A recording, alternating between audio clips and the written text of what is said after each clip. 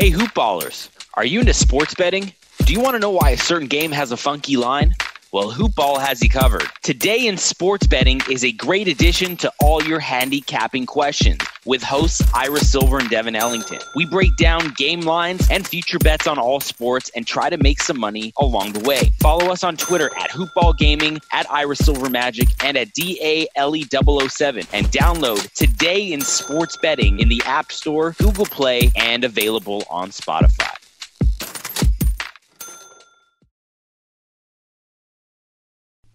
The following is a Hoop Ball presentation.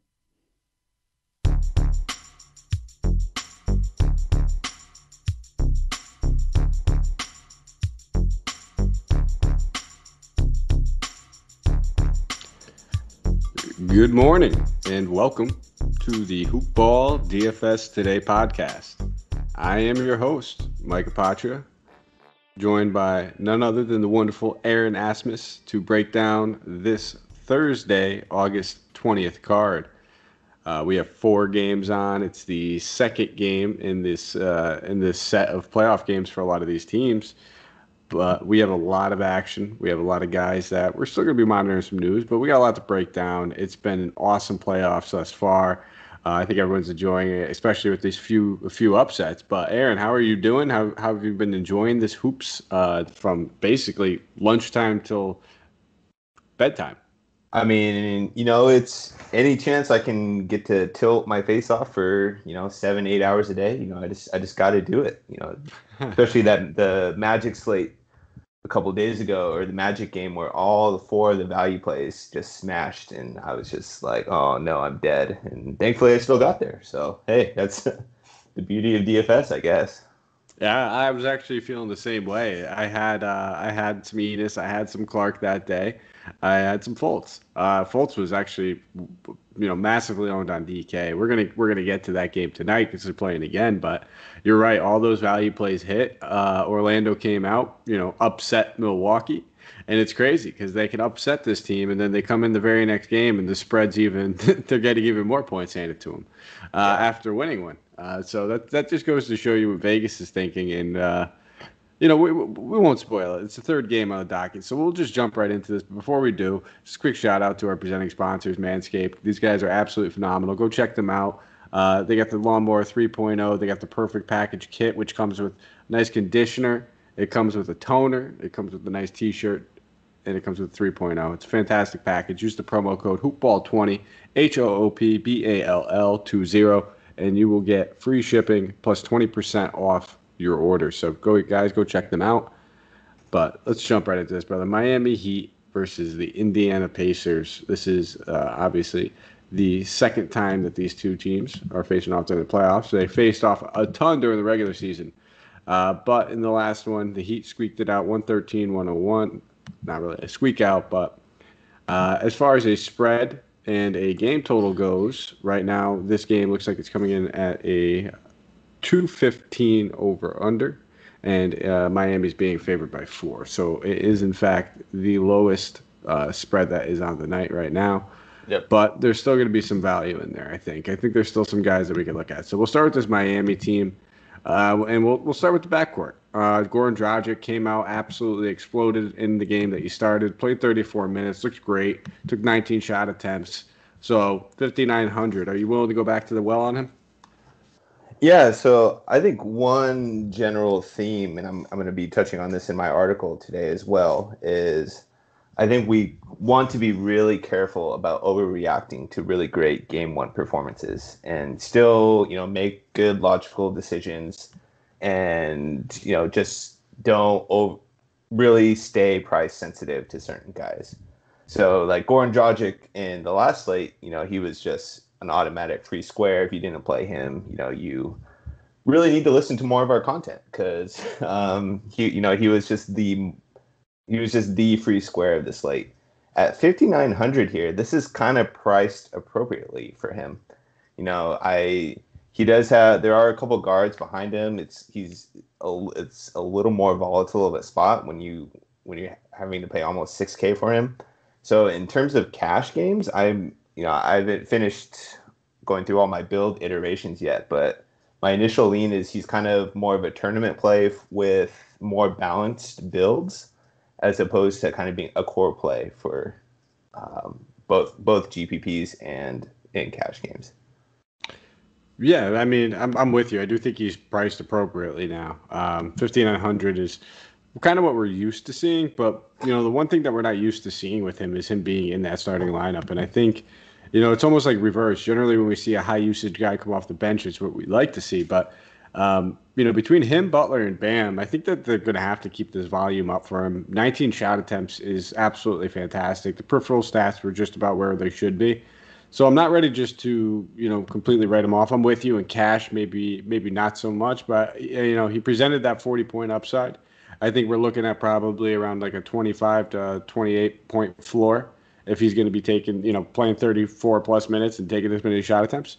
So, right. I still do have some interest with him. With that being said, I mean, Kendrick Nunn, I think that's done with.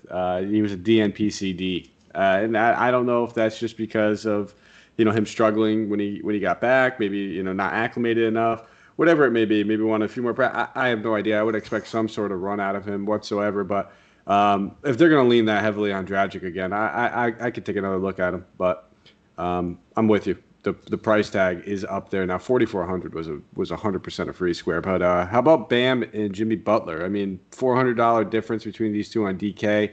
Bam 7,500. Butler is 79. Do you prefer one of these guys over the other? Yeah, so I think pairing them in the last slate was a really popular cash game iteration, as opposed if you didn't go with two expensive studs, you pretty much went stud, Jimmy Butler, Bam, and some more kind of mid-tier value guys. And what I like about them is they're kind of in the same spot, and they really didn't see all that much of a price hike. Jimmy Butler only increased $300. Bam only increased $100.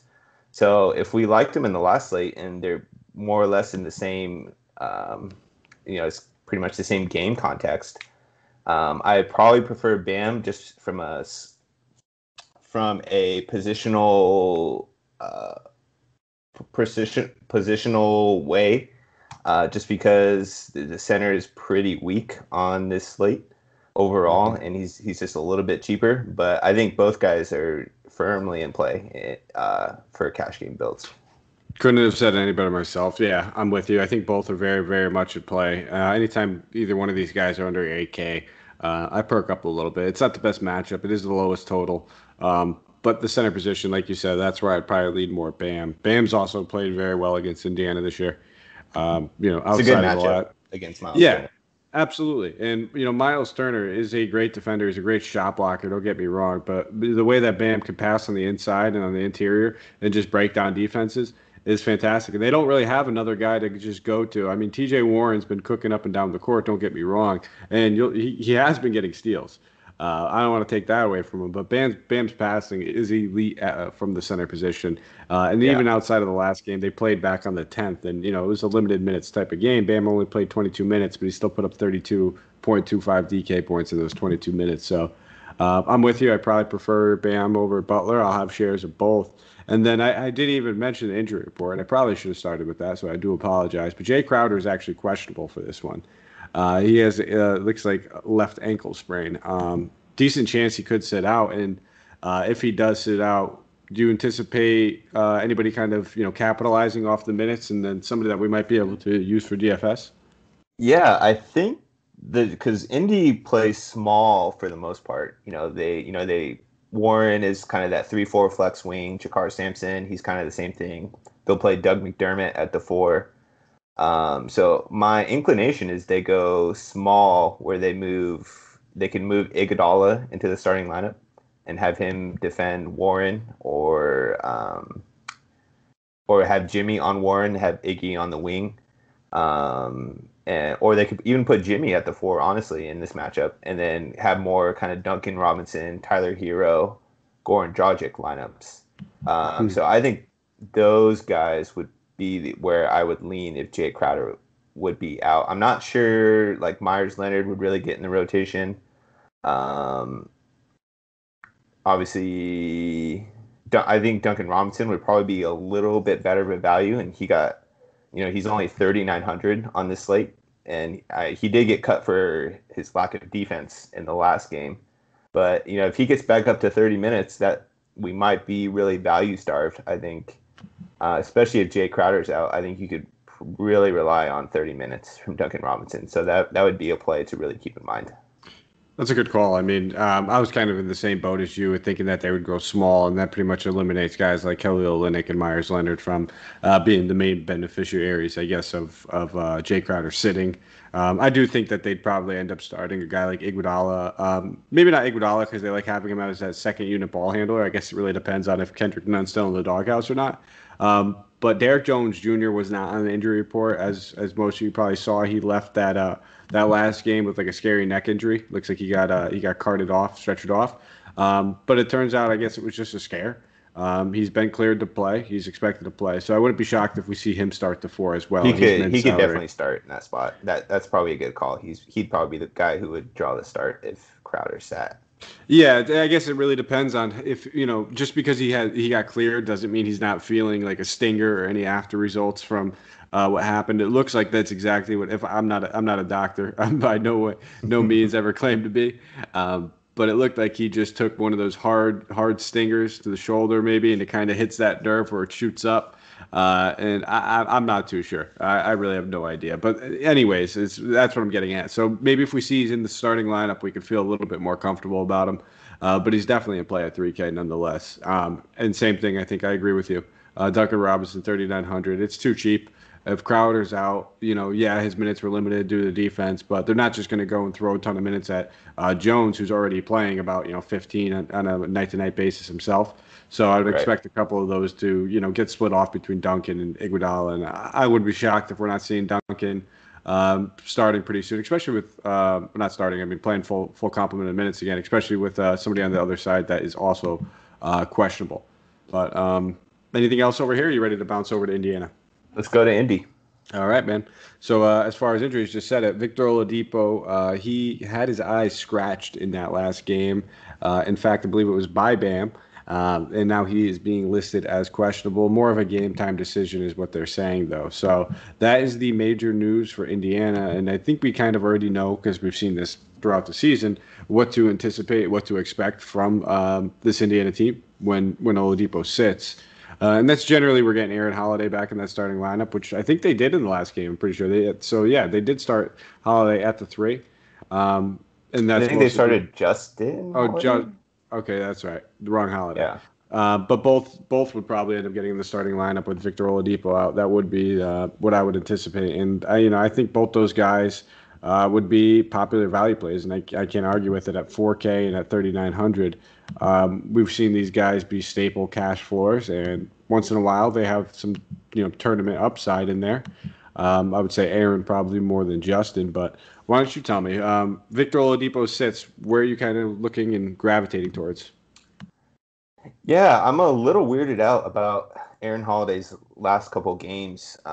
Especially when Depot went out, Aaron Holiday still only got to 16 minutes. He did have 4 fouls, so maybe that was a little bit of foul trouble. But I'm almost wonder if they don't quite trust him all the way, or something's a little iffy going on.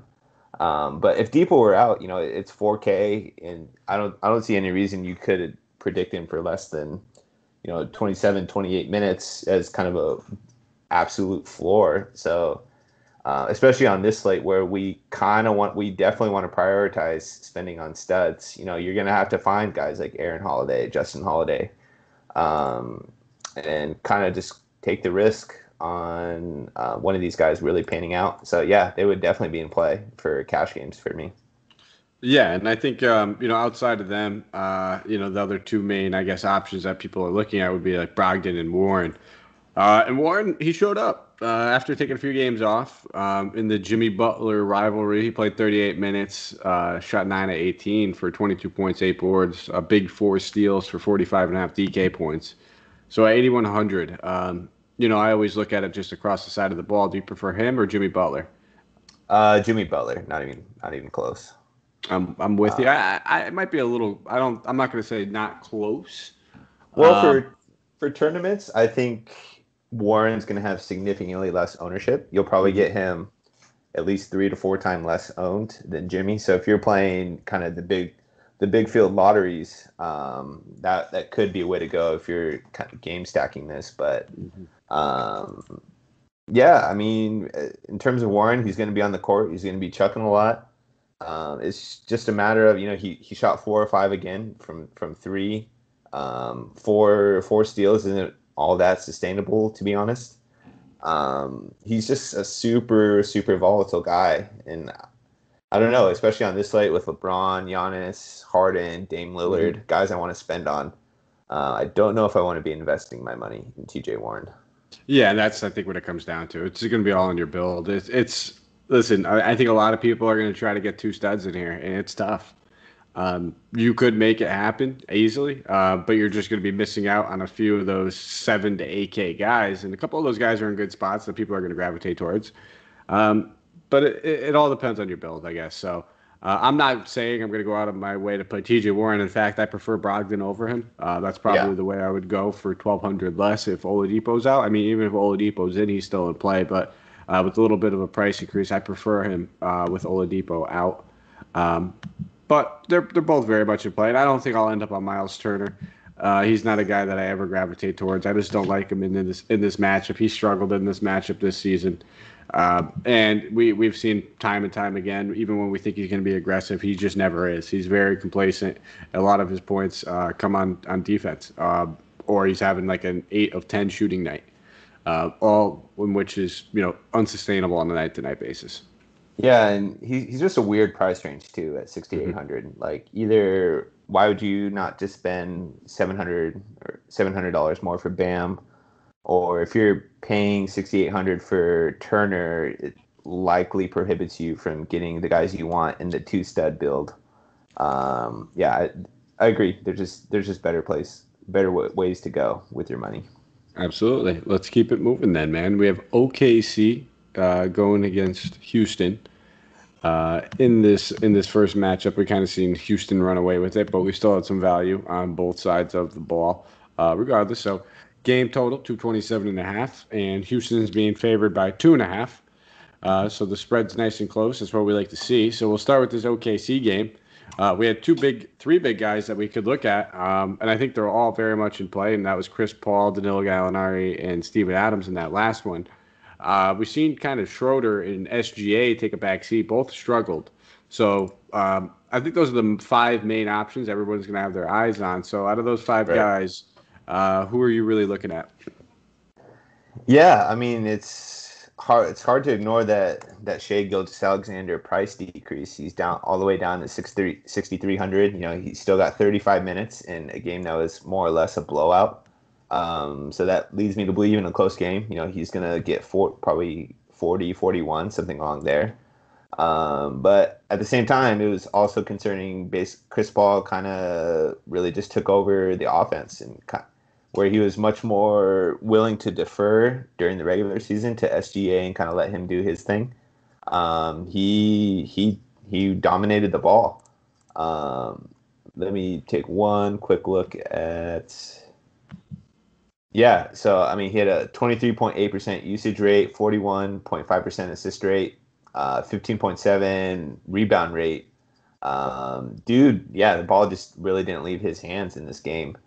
I just don't know how he fits with what I want to do with a 2-stud build in cash games. Because if you're playing Harden, which I think you are, if you're going to play LeBron again or Giannis, it's really tough to get CP3 into those builds. But I think if you were going 1 stud, I think CP3 is definitely in play for your cash game builds. So I would lean towards those 2 guys, the lead ball handlers, who I'm really confident in their minutes for and in just ball control on this offense. Yeah, I agree. I think Chris Paul's without a doubt the best option on the Thunder. I mean, obviously he's priced accordingly, but He's playoff Chris Paul. He looks healthy. He looks good, and that's the most important thing. I think you hit the nail on the head when you said how he was deferring for most of the season, and that's because Chris Paul knew once they were kind of in playoff gear and they knew that they were going to be in the playoffs that he could take it down a notch. He can get everybody else ready. He came out there and scored 51 DK points. He did so with 14 shot attempts and still shot 50% of the field. So he was incredibly efficient. The rebounds, the assists were probably down from where they could be in such an up-tempo game. So, and it doesn't hurt that he's going against his former team. So I'm with you. Yeah. Chris Paul's a fantastic play if you're not doing the two-stud build. I think Steven Adams, if you're not playing a guy like Bam, or maybe if you're not sliding Davis at center, is a fantastic play. I think we've seen time and time again, when it comes down to a guy like Steven Adams, the Thunder aren't necessarily just going to match up and go small for majority of the game.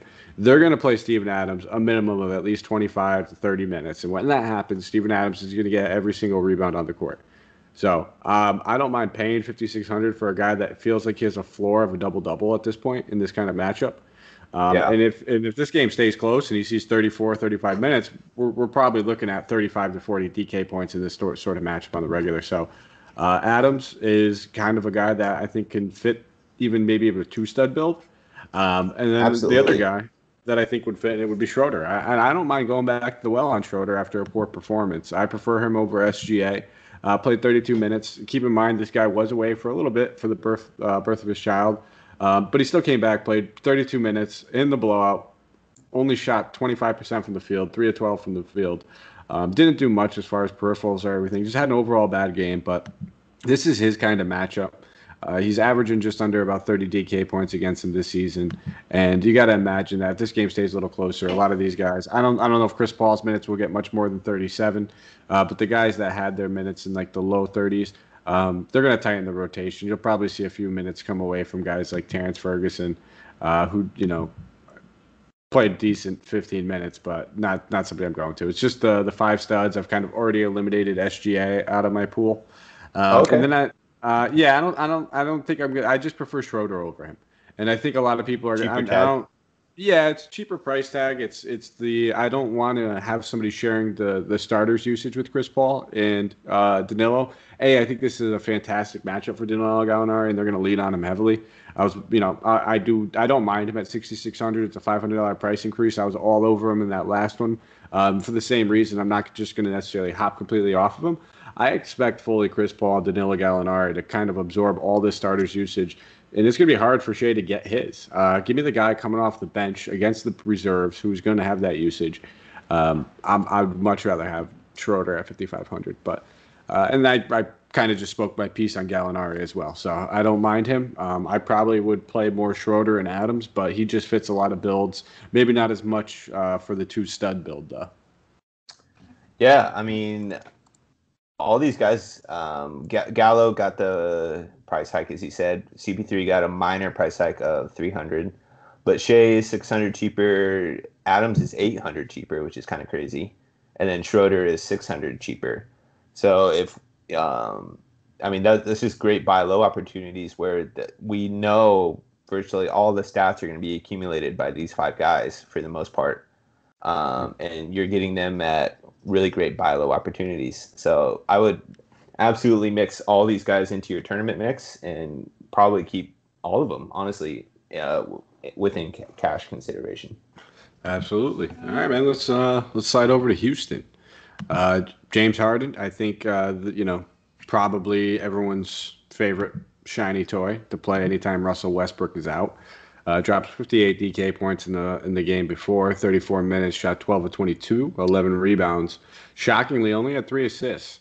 There's definitely some room for upside in this, but the price tag's up there. I think you've already said your piece on him a little bit before, so I'm going to guess you're playing James Harden. But why don't you tell me?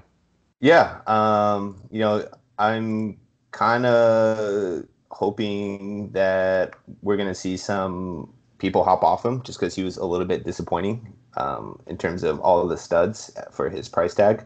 So I think that would be a really good indicator of kind of how sharp the field is or how many fish are kind of swimming within all these contests. But again, it's just his usage rate, all his rates are just out of this world when Russ Westbrook is off the floor. He's His minute ceiling in a close game is going to be probably 40, 42, somewhere in that range.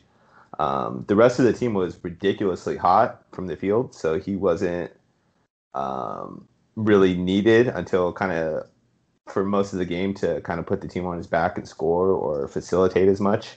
So I could see that easily regressing and then just having more and more usage piled on him in a closer game. Yeah, I mean, I'm just gonna play him and everything again and hope some people hop off him. Yeah, and I don't mind it, man. I'm gonna have some shares of James Harden. I'm not gonna sit here and act like I won't. I will definitely have some shares of James Harden. And I don't think that's a hot take or anything. It doesn't matter what James Harden's price tag is, but he's getting this kind of usage. We're talking about a playoff game. Yeah, give me a couple of shares. I think Covington at 6K, nice little price decrease from that last game. He dipped about 500. I just never play Covington since he's joined the Rockets. It's not a train I like to ride. I'm probably gonna take a hard pass on him. I think, the next two options, and the only other two options I'm really looking at on this team would be Eric Gordon and Jeff Green. Both those guys, very similar price tags, 4,900 and 4,800. Jeff Green's only center eligible, so that becomes somewhat of an issue. Also, he's a great option because he's only a center option. There's never any ownership that generally goes to him. Right. And then you have Eric Gordon, who rejoined the starting lineup.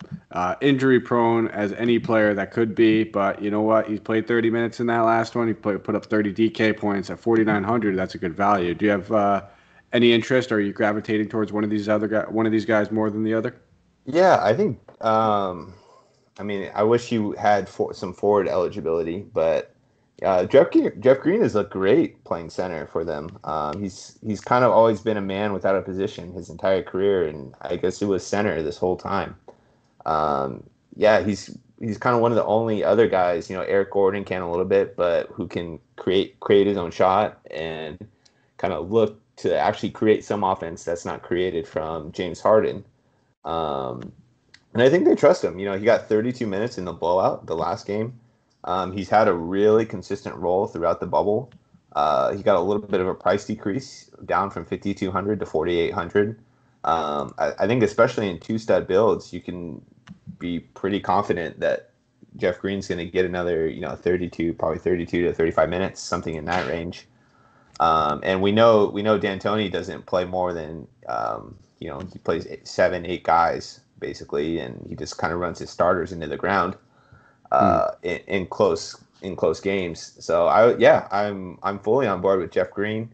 I want to play Robert Covington, but the dude just doesn't shoot anymore. So you're really depending on, the blocks and steals and him just kind of having an outlier rebounding game. And I don't know.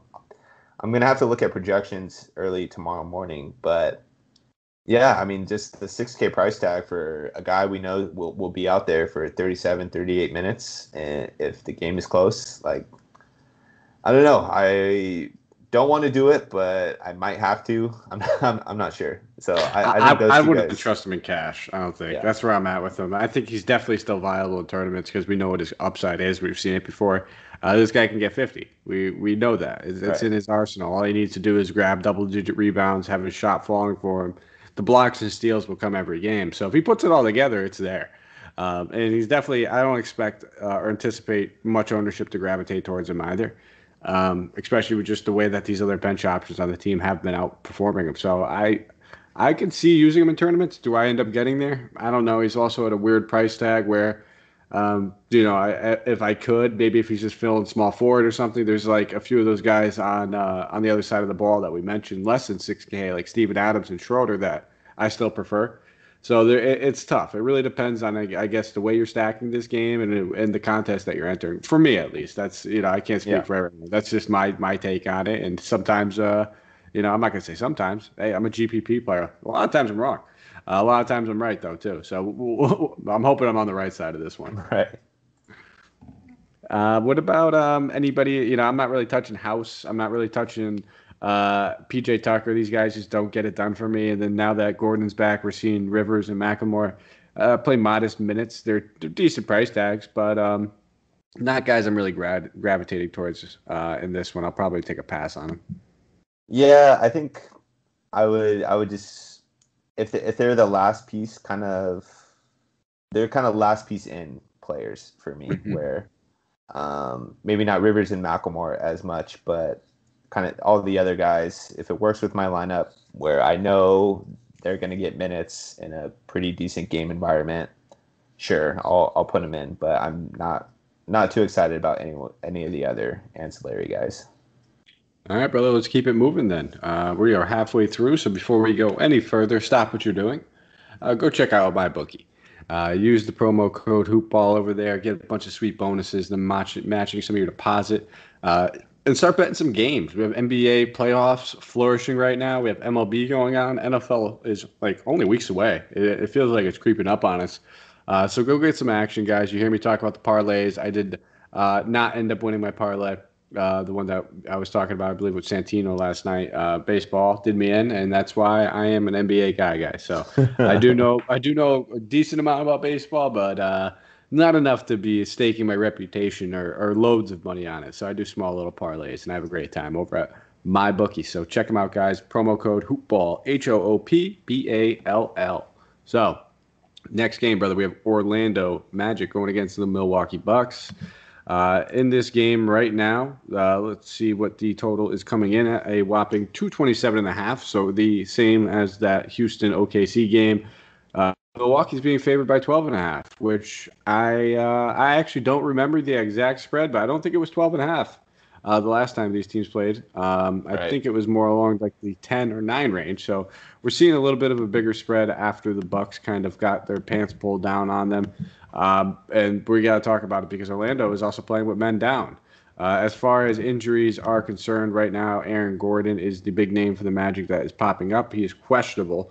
Missed that first game. He's been out for some time with a hamstring strain. I find it hard that they're going to rush him back, especially after they took a game. Michael Carter-Williams is being considered doubtful. Mo Bamba is out. And then Jonathan Isaac, obviously, tore his ACL. He is still out.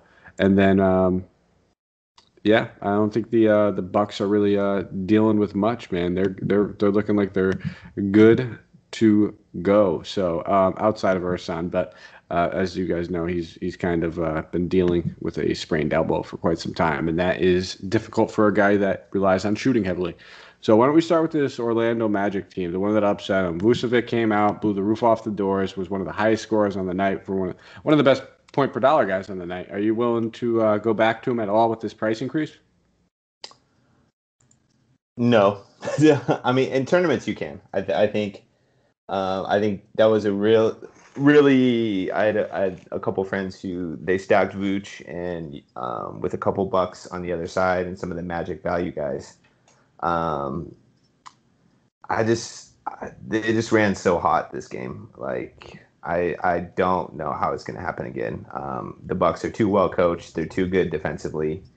I think this is overall just a pretty big trap spot for people who want to go back to Orlando, especially if Aaron Gordon. We won't get that news early in the day, so it'll be tough to kind of plan around some of these value plays where if Gordon is in there for, even if he's on a minutes limit, 25 to 28 minutes, that takes into Ross, that takes into Vooch's usage, that takes into Markelle Fultz's usage, that kind of limits the upside of Ennis and Clark getting, the minutes they've been getting the last couple games.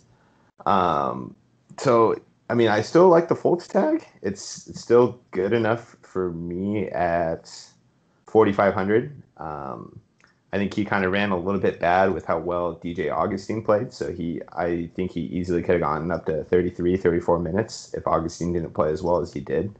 So he would probably be the one play I would still be comfortable with on this Magic team. But even then, it's still a tough matchup. I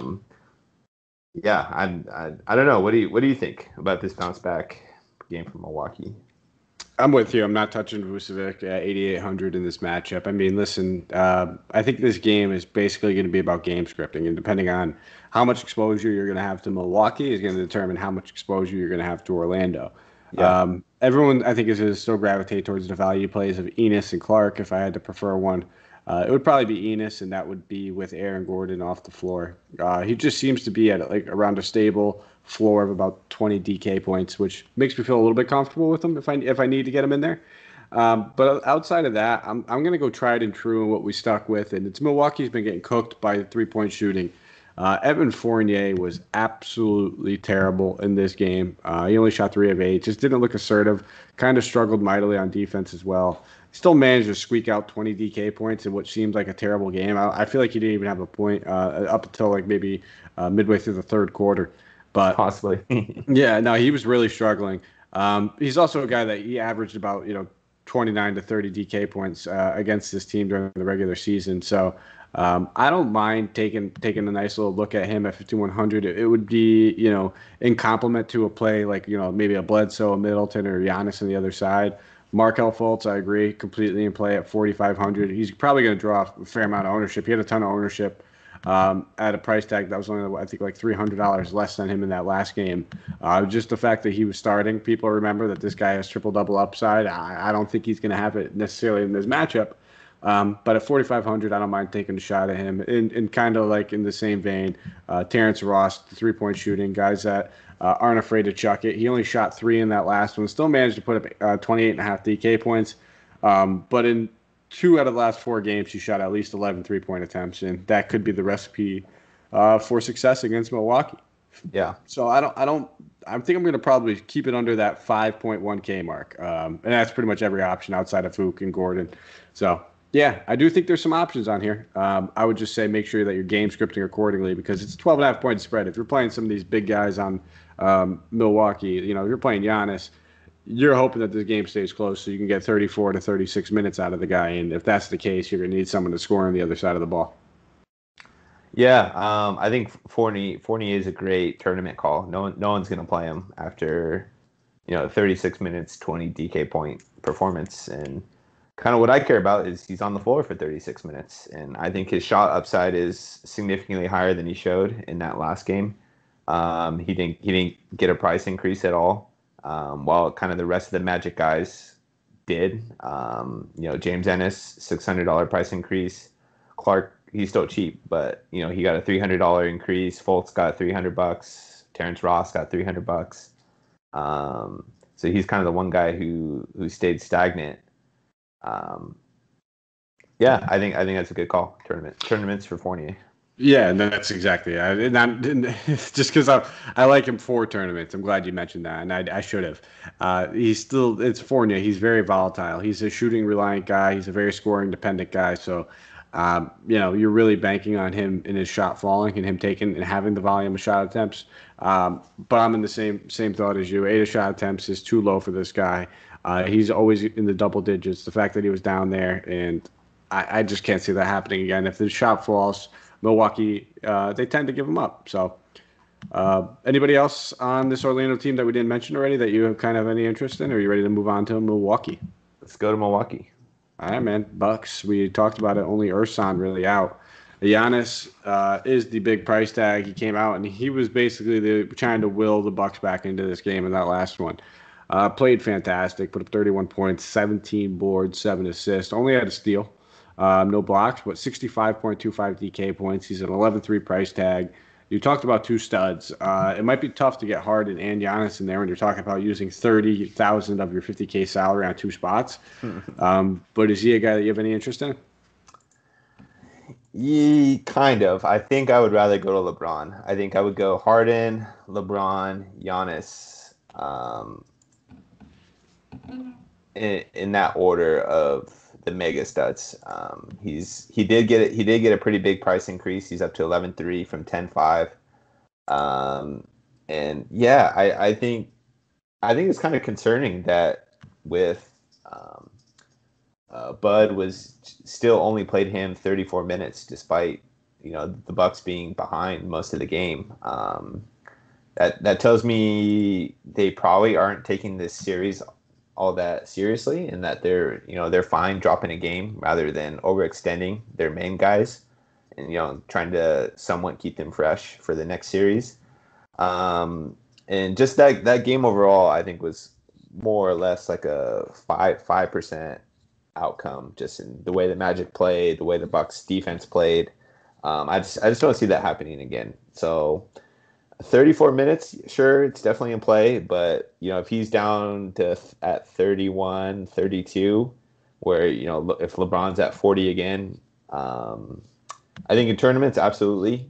I think he's probably going to be a little less popular with how well LeBron played. LeBron's probably going to garner more ownership, but I think I would hold him to tournaments only. I don't blame you for that. I mean, there's not the best matchup. We know Orlando generally slows the pace down. There's a 12.5-point spread. All that screams, kind of stay away in cash games. So outside of that, I actually prefer him over LeBron in tournaments. That's kind of the ownership? Aspect. As far as ownership, no, not necessarily ownership. I just think on just an overall raw points perspective. I mean, they're only separated by $400 anyway. So at that point, you'll make it work if you want one of those guys regardless. Okay.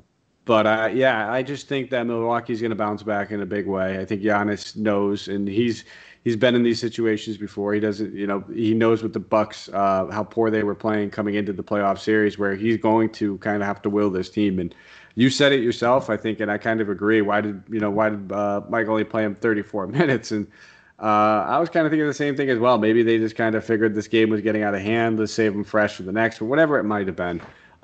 They're not gonna want to go down 2-0, and if this game's closed, you best believe Giannis is going to play as much minutes in the fourth quarter as he possibly can.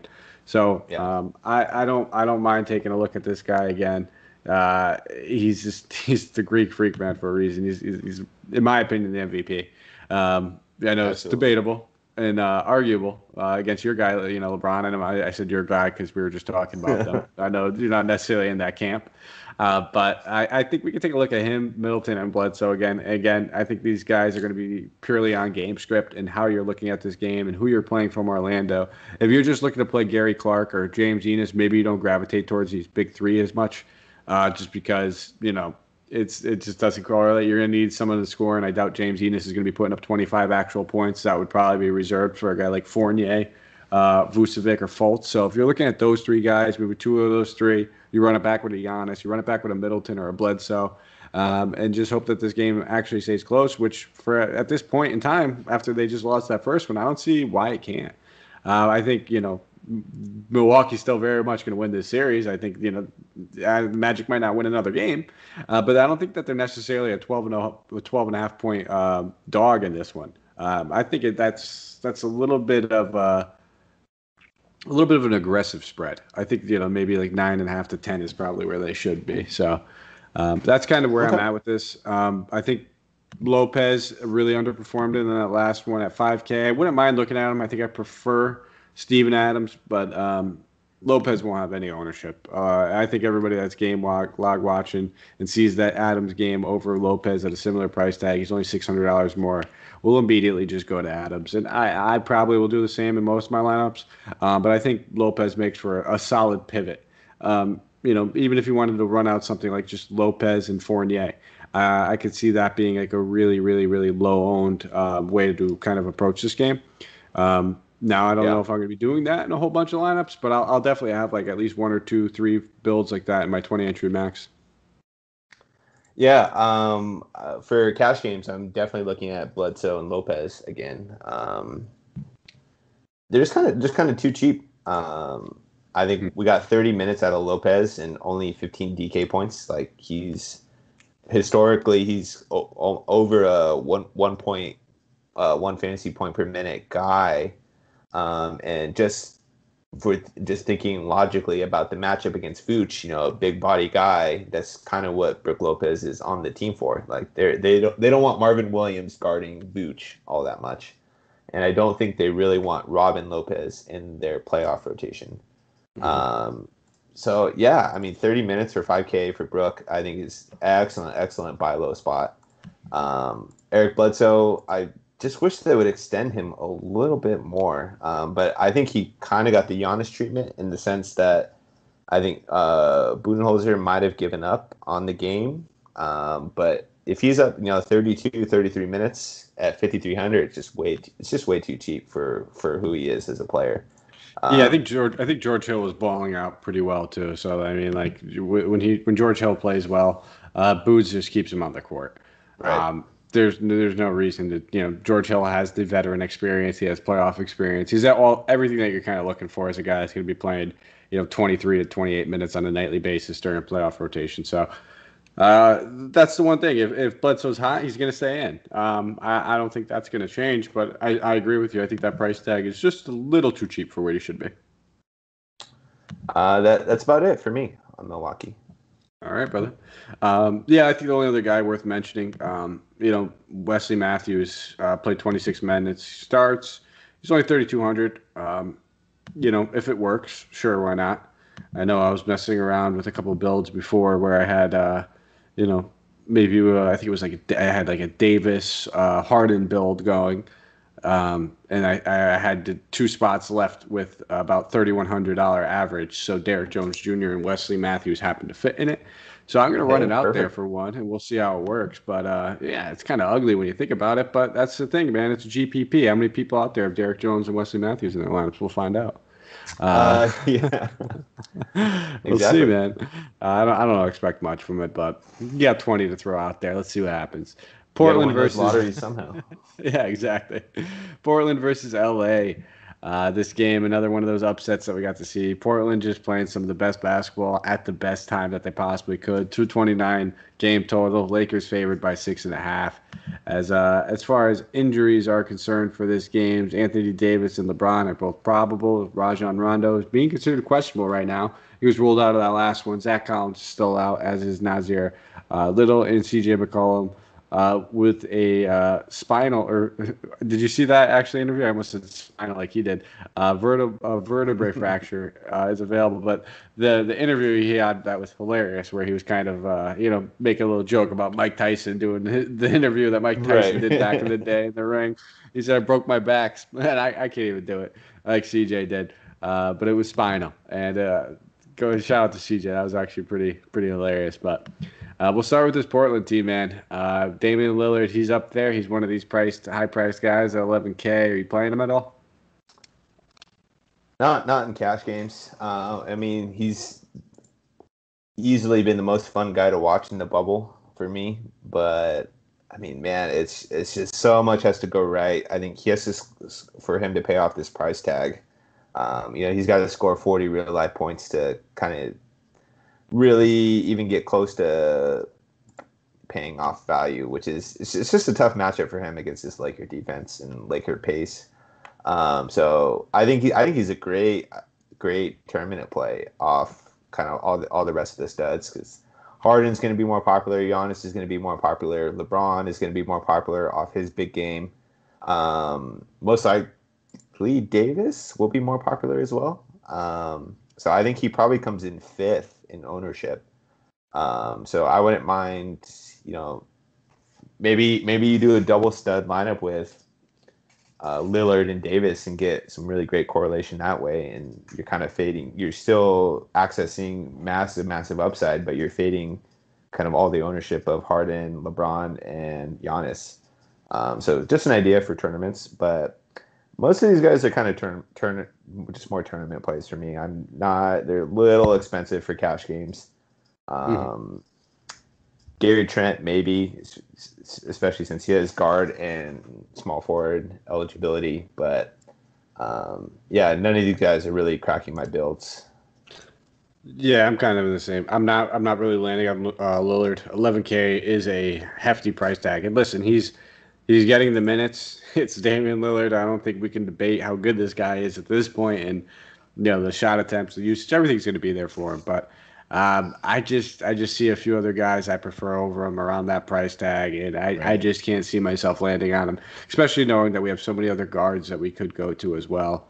Nurkic, the power forward eligibility helps. Probably the only spot where I'm really looking at him. I don't think he's a great center play. Try not to target too many bigs going against the Lakers, knowing that they could throw, McGee, Howard, and Davis at him. McCollum, 7,700.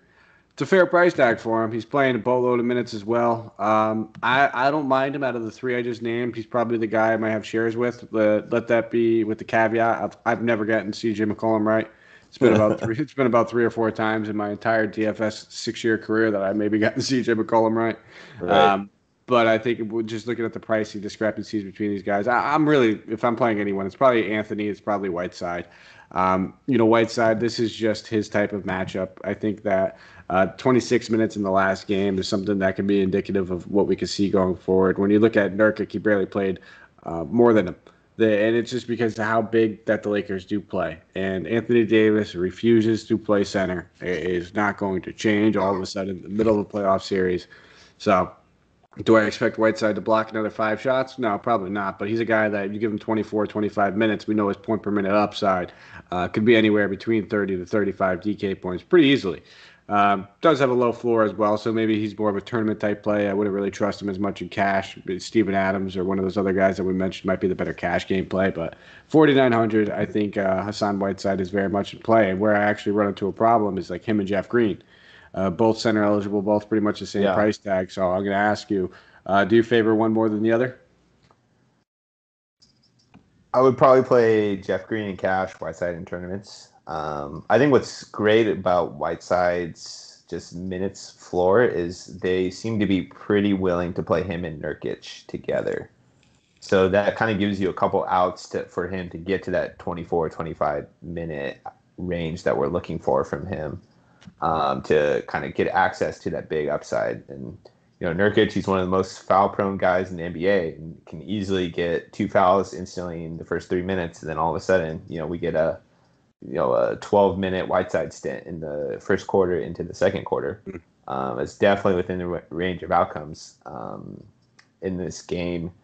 I think I just trust Jeff Green's minutes floor significantly more because I think Whiteside is super volatile. He could be anywhere from like 13 to 14 to what we saw last game to 25. But I think he definitely makes a great pivot off Adams, off Brook Lopez, off Jeff Green, all these guys who are probably going to be significantly more popular.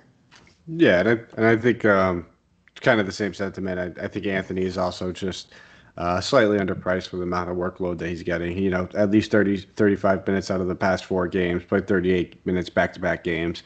Only put up an 11-point double-double, so struggled with his shot attempt, but he was able to get it done in different ways. So at 5,900, I don't mind taking a stab at him here and there. Got that small forward eligibility. So I think those are the 2 guys I'd probably be gravitating towards the most. I don't think I'll end up having too many shares of Lillard, and that, maybe I'll be wrong on that one. And he's beaten me a few times. I rode him a lot during the bubble, but there was a few of the nights that he did beat me. So maybe I'll be wrong again, and I'll take one off the chin. But I also don't anticipate guys like Harden and Giannis are too far behind him.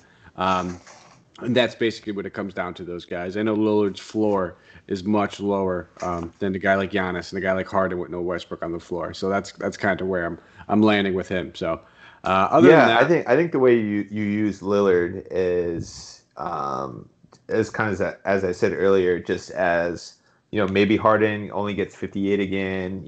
Maybe Giannis and LeBron are like in the mid 50s, and Dame scores 55 real life points, something along those lines, which is well within the range of outcomes of this game.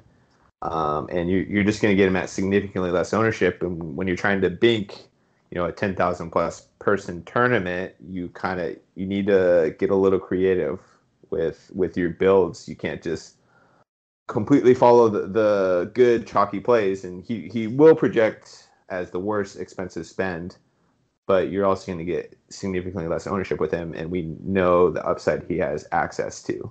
Absolutely. He's a large field tournament pivot off the far more popular expensive spends. Very well said. And I'm not touching Wendy Gabriel. I don't care if he starts.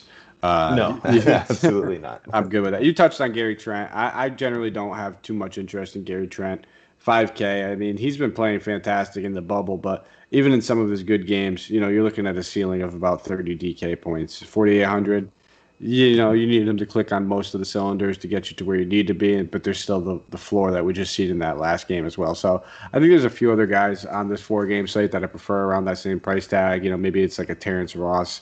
A couple of these other guys that we talked about are only a couple $100 off too. So I don't think I'll end up falling on Trent too much. But Lakers, man. I think for me, it just really comes down to two people. It's Anthony Davis and LeBron James. I think you already said who you prefer. Are you on? Are you on LeBron? Yeah, I mean, I just want to kind of read his rates the last game. It's just absolutely ridiculous. He had only a 26.5% usage rate, a 79.7% assist rate, and an 18.9% rebound rate in that last game, with being on the floor 41 minutes. That's just ridiculous. Like, just the level of ball control he's at right now. He doesn't trust anybody. He doesn't for creation. And I think there's a good chance he looks for a shot a little more in this game. He only got to the line. He only shot 7 free throws. He didn't see it huge. I don't think he saw a price hike at all. Only a $200 price hike from the last game. Yeah, I mean, I'm in on him again. I have to be. Just the way he controlled that game it's just like he basically every possession he was on the floor, the ball ran through him. Yeah, I don't mind going back to LeBron. I'm not going to sit here and say don't play him. Like I already said, though, I think I probably prefer Giannis over him. I definitely prefer James Harden over him. And I think after Anthony Davis burned some people, just in an actual basketball sense, because I don't think he burned us too bad at DFS. I mean, we might have been hoping for a bigger game, but he still put up, 52 DK points when he shot 8 of 24. This is a matchup he could fully take advantage of, and I expect him to bounce back from this game. I think against Wenyen Gabriel earlier in the year, he actually faced him, and he dropped, I think it was like 36 actual points. So I'm okay with going back to Davis. So I'd probably prefer to do that in tournaments over LeBron. And cash, you can never go wrong with LeBron James. You just know what you're getting from him night in and night out. We've seen a 30-point floor from Davis where that could scare you off a little bit in cash, and I don't blame you. So I think, but in tournaments, I'm going to play Davis over him. I'm going to go back to that well. I'm going to hope that I can cash in, and I think at the very least you're looking at a 50-point floor from him. I think that's what we saw in that last game, which was his floor type game. Yeah, I agree. I think Davis is kind of that another same boat as Lillard, where people aren't going to be all that willing to click on his name, and he's priced right there with Giannis, Harden, LeBron, all these guys. And he had 17 free throw attempts the past game, four blocks and steals. He's probably not going to shoot 8 for 24 again. So, yeah, great tournament play. Yeah, and I can't see myself playing Kyle Kuzma at 6,500. You couldn't pay me to do that. No, absolutely not. He has played 30 minutes in 3 of the last 4 games, but it's not like he's getting usage when he's playing next to LeBron or next to AD. It's just not happening. And then you could play guard roulette if you happen to land on one of these guys. Do I gravitate more towards any one of them? That being said, with KCP, Danny Green, Deion Waiters, if I had to play one of them, it would probably be Danny Green, 3,900. But yeah, I think we have better options. The Danny Green experiences. I had him the last slate and just kind of begging him to do anything, and thankfully LeBron carried his weight for him. But just he's a rough roster. But he's in play. He has to be in play. He was in foul trouble most of the game. He still had 24 minutes. I think if he stays out of foul trouble, he's going to get 32, 33, something along there. And for 3,900, we need value on this slate.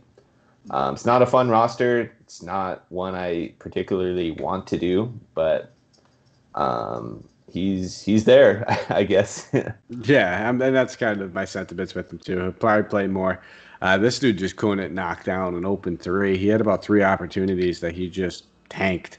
Wide open threes. And that's not like Danny Green. And we know this guy to be a clutch playoff shooter. He, like you said, he was in foul trouble for a majority of the game. So there's a decent chance a lot of that changes. He's going to be relied on more or less for his defense in this starting lineup more than offense.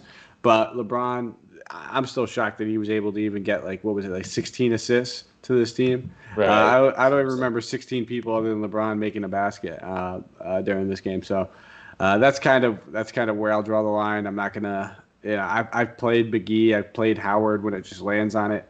hoping to capture that upside, but it's tough, man. They're dart throws, they're GPP flyers at best. If you're making 150 lineups, you want them in a few, sure, go for it. But for me, it's really going to be Davis. Very minuscule LeBron just because of my other guys. I'm going to take my stance on that and hope I don't take one off the chin on it. And then I'll have a couple of shares of Danny Green as well. And that's probably it for me on the Lakers. Yeah, same for me. I have no interest in KCP, no interest in either of the centers. They're going to play about 25 minutes between the both of them every game. And no one else just really plays enough minutes to be fantasy viable.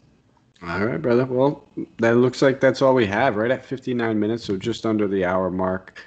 I appreciate you jumping on with me, man, and running through this. Always bringing some wonderful insight.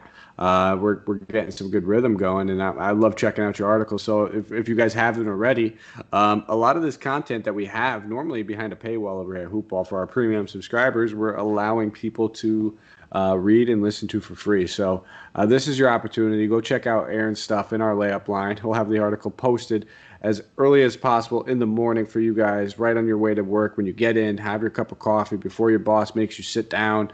Check out the article. Get the good information out there. And if you could, give us a follow on Twitter. You can find me at Mike Apotria. That's MikeApotria. Aaron, let the good people know where they can find you.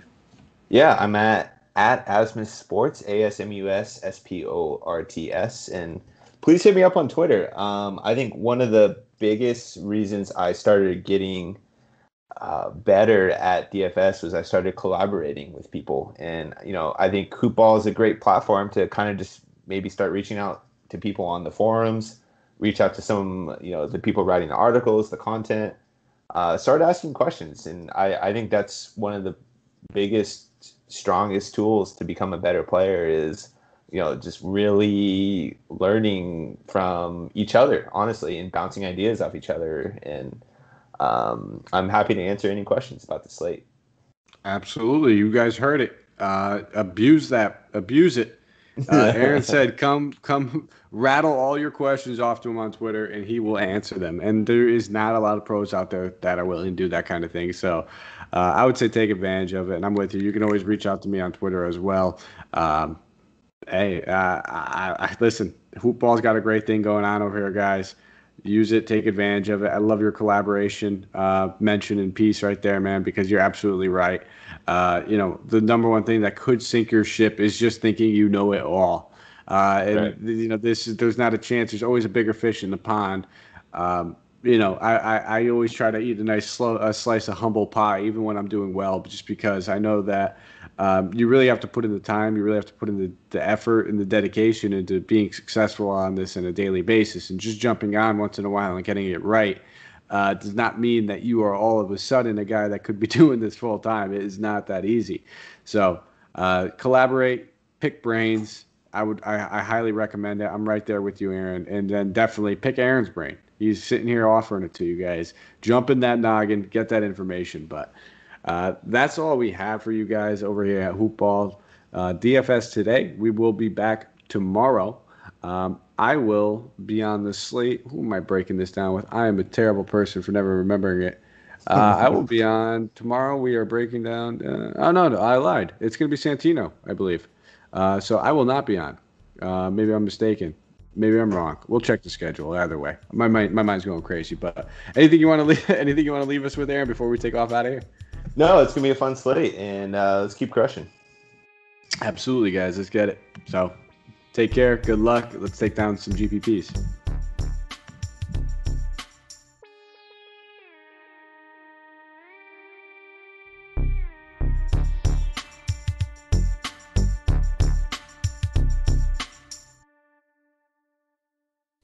This has been a Hoop Ball presentation.